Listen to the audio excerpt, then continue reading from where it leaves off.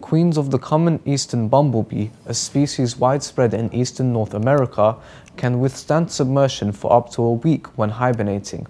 With bumblebee queens known to burrow into the soil to hibernate, the researchers say the phenomenon could help them survive flooding in the wild.